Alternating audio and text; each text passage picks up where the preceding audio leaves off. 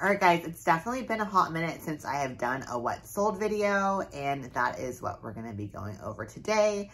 What's been recently selling for me on Poshmark, and yeah, mostly just Poshmark because I haven't been making sales anywhere else. If you're new to my channel, my name is Jen. I am a full-time fashion reseller here in Los Angeles, California.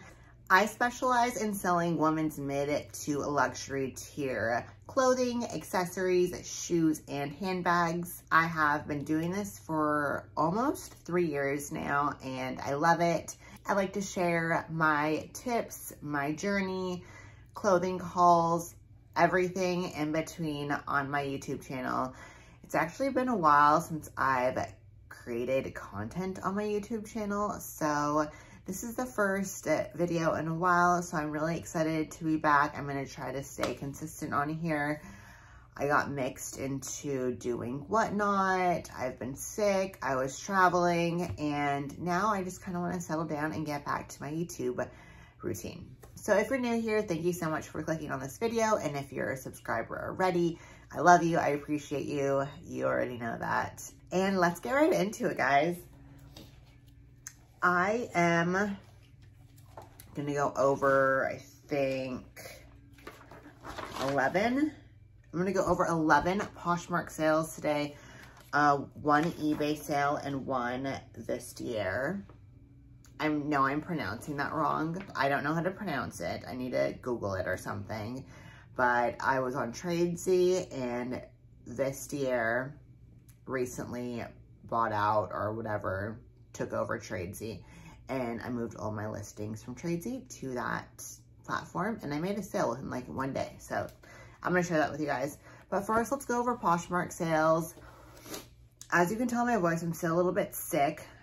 Poshmark has slowed down a lot for me the past few months. Like I was saying before, I was selling on Whatnot, and I was doing about 2 shows a week. And so I just kind of stopped listing, or wasn't consistently listing on my platforms I usually sell on. I wasn't cross-listing. So I've got back into that. Within like the past 2 weeks, I've been cross-listing and listing at least 10 items a day.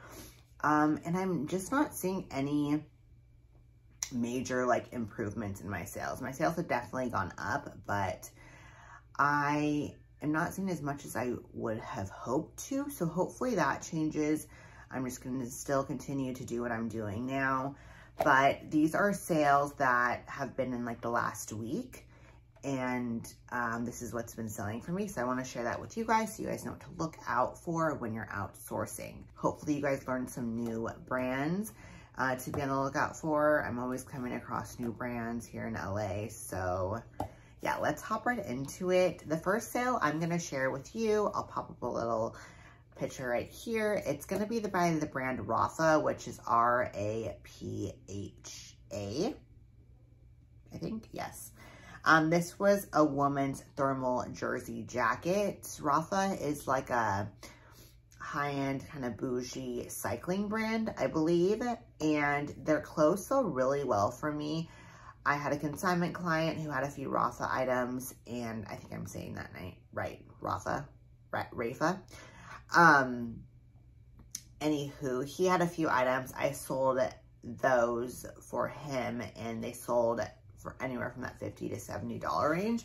And this woman's jacket sold for $60. So I knew to pick up the brand when I saw it already because it had sold well in the men's category. I knew it would probably sell well in the women's category as well. So definitely be on the lookout for this brand.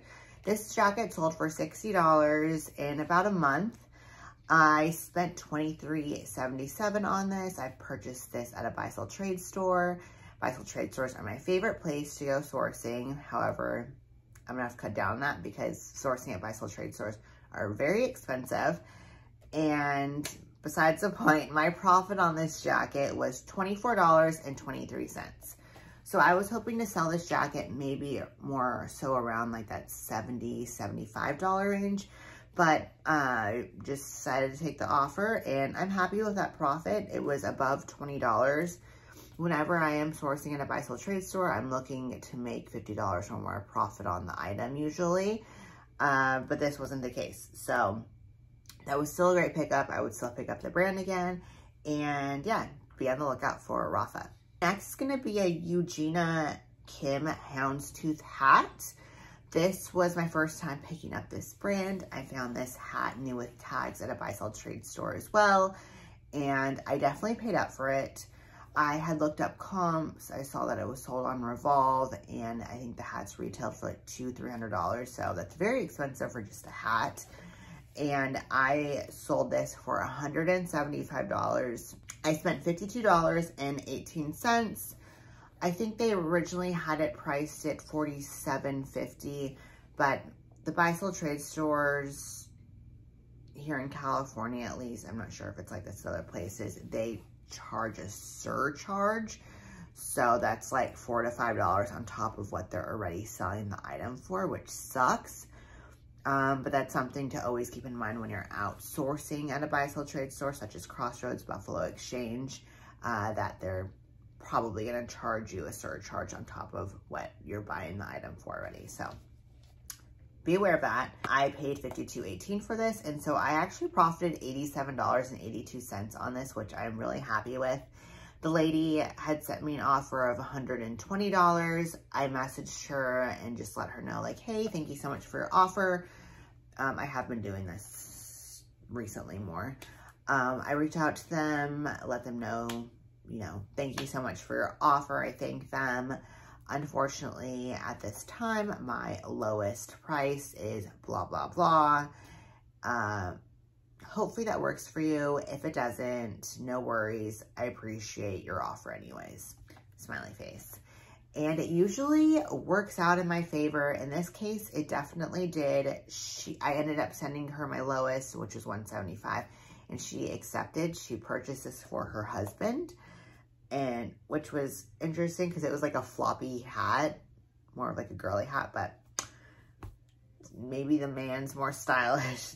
The man's clearly more stylish than lots of us women are. So, yeah, that was a great profit, and I will definitely pick up that brand again. All right, number 3 is going to be this Free People Rare Alpaca Wool Oversized Long Cardigan. I usually don't like, or it's not that I don't like, I usually am not fond of when people put rare in their title, because people abuse that word in their title when it's not rare. Like, there's clearly several others on the resale market, and you're saying that it's rare when it's not. But in this case, this was rare. There wasn't any others on there, so I was okay with putting that in the title. And this sold for $150. Same case here. The lady offered me, I think, $100, and we went back and forth. I don't want to waste my time. I hate going back and forth. And after like the third or second time counter offering her with the same price, I just messaged her and I was like, hey, same thing. This is my lowest. Take it or leave it, basically. And she said, oh, like, you know, she's perfectly fine with paying my lowest, which was $150. She just wanted to try. She ended up accepting $150. I paid $32.50 for this at a buy sell trade store, and I profited $87.50. So Free People cardigans, especially if they're long, chunky knit cardigans, do amazing. And I hope to come across more of these in the future. Next is going to be an item I sold for a consignment client. It's actually 2 items. It was purchased by the same person. So these 2 pairs of UGG slip-on sheepskin slippers in the colors black and gray sold for $75 each. I guess she was new to the platform. It didn't occur to me that I should probably bundle them and send her a better offer that way. So she saves on shipping, but I didn't do that. I don't know why. So she paid it separately for each pair, and they ended up selling for $75 each. Like I said, I was selling this for a consignment client. Me and this consignment client split the profit, so I think we made about like $20-something each on this. I didn't do the math, but I just wanted to share this sale with you because I wanted you to be on the lookout for UGG slippers These sold within, I think, 3 days, and they got an insane amount of attention. I listed them, and within like the first like 5 minutes or 10 minutes, they had like 8 likes. Like, it was really crazy how much attention they got. So especially if they're in good condition, be on the lookout for UGG slippers. The moccasins, the boots, they always sell around that probably like $50 to $80 range for me. All right, next is gonna be this men's Everlane The Chore shirt jacket. This sold to a gentleman for $45. I paid $7.99 for this, and my profit was $28, and I picked this up at a Goodwill. The last 2 times I've sold it to men on Poshmark, they are so impatient with the ship time. So when this sold, I was sick. It sold like on a Thursday, and the guy was like, I need the tracking number by like Saturday, or and just asked me like when I was gonna ship, blah, blah, blah. I let him know I was sick, and just very impatient. Same thing happened with the guy before when I sold him a pair of sweatpants, and it was just really annoying with this sale. He left me a 4-star review due to ship time, and I'm like, I was sick. Sorry for my language, but I was like, I was sick. Like, what do you want me to do? So that still irritates me to this day. Next is going to be this Free People Lost in the Forest knit sweater. This wasn't a big sale at all. I purchased this maybe like a year ago. Someone on American Horror Story was seen wearing it in a different colorway, so I thought it would sell for around that $50 mark, and it didn't. I sat on it for a long time, and it sold for $27 with discounted shipping. I paid $6.99 for this, and I profited $11.93. So sometimes it's like that. This, however, was a very good sale. This is something I recently sourced before I got sick, and it sold within 2 days for full price. This is a Veronica Beard cutaway Dickie blazer in a size 8. It was a great size. I cannot believe that I purchased this at a Goodwill. The first thing that I had come across that day, and they had it marked for $19.99. I paid $15.99 because I had a 20% off coupon. So definitely one of my favorite thrifting Goodwill buys for sure. It was in excellent condition. The person probably wore it once too, so crazy. It sold for full price for $3.50 on Poshmark. I paid $15.99 for this and ended up profiting $264.01. So please, more sales like that coming my way. Next is gonna be this 100% cashmere Samara striped sweater by the brand Cool. Cool, I believe, is Madewell's like high-end brand, or maybe it's like their sister brand, but it's definitely more high-end. Their cashmere sweaters are like $180.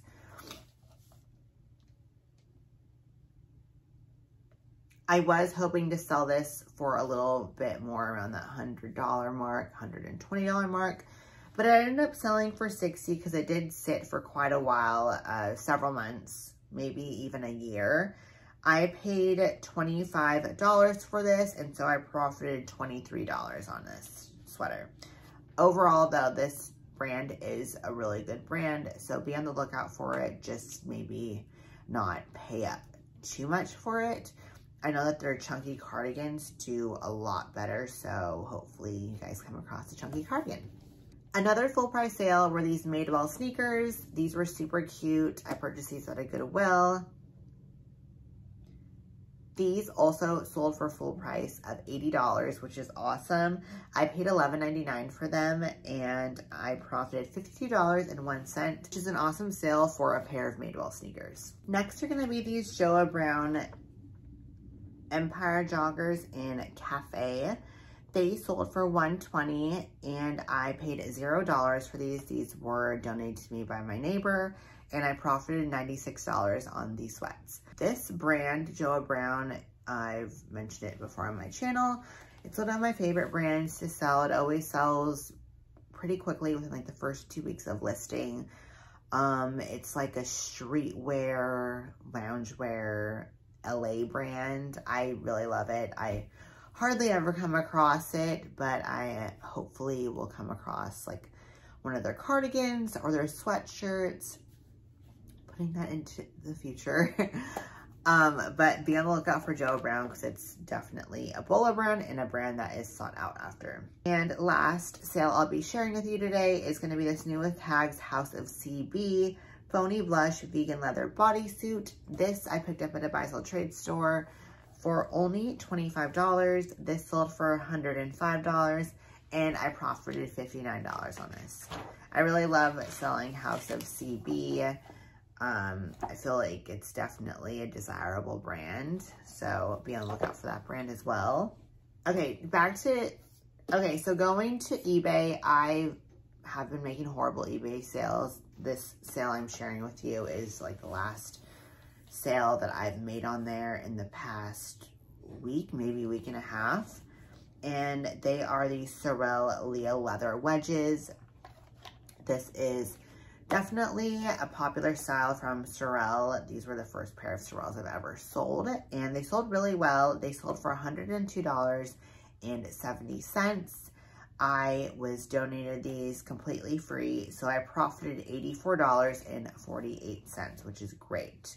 And then this next sale, I didn't sell on eBay, but the lady had reached out to me on eBay asking me if I wanted to meet up because she was just next door in Mara Vista, which is like a 10-minute drive for me. And she's like, hey, like, are you okay with meeting up? Because taxes were going to be like $40 and then plus shipping too. So I was already selling this Doan dress for, I think, $400 or $350. And I had sent her an offer of $330. And she said she was good with that price. And basically, if I could just meet up with her in person, I get the full commish. She gets, you know, she saves on shipping and taxes. So I was like, yeah, for sure. Sounds kind of sketchy, but it wasn't. I can tell when somebody is a real person or like not like a dangerous person, I guess, and a message. And I looked at her like reviews and her eBay account and she was fine. So I was like, yeah, for sure. So we exchanged info, and yeah, she ended up coming over to my apartment complex, and I sold her this Doan new with tags Kiara dress in evergreen ditzy floral. I sold this to her for $330. I paid $165.75, and I ended up profiting $164.25. So I had recently, I went to the Doan sale last Tuesday, and I got, I think, 12 dresses or 11. I'm going to film that haul right after this. I do this video. I was going to film the haul and then I got sick. So it's been a long time coming. And I'm going to share all the dresses I got with you guys. But this is one of the dresses I got, and this was the most popular one so far. It was the only one on the resale market. This colorway is very rare, as you would say. And so it sold for a really good price. The comps were about $290 to $350. And so I'm really happy with the price that I sold it for, because I got it in cash, and yeah. And then last sale I'm going to share with you guys is on the platform Vestiaire. This was a self-portrait midi dress that I got from the Rent the Runway sample sale, I think back in January or February of this year. So this was my last item to sell from that haul. I think I purchased like 18 items. Everything is sold. I need to do a follow-up video for that haul because I got some crazy brands and it's old sold. This was the last dress to sell, and it was this beautiful self-portrait dress. This sold for $250. Like I said, I transferred everything from my Tradesy account to my Vestiaire account now. And within like the first or second day of me switching it over, I got an offer for $250. I had it listed at $300, so that was super fair. I paid $82.90 for this at that sample sale, and I ended up profiting $162. So that was another really awesome sale. I have to wait, I think, 72 hours for them to release my funds. So just waiting on that. And hopefully she loved the dress. But yeah, that's what's been selling for me. Sometimes sales slow down, and that's okay. That's the name of the game when it comes to reselling, and you have to be okay with that. Short and sweet. I hope you guys enjoyed this video, and if you did, please give it a thumbs up and be sure to subscribe down to my channel if you'd like. I am gonna go film that Doan sample sale haul now, and I'll see you guys next time. Bye.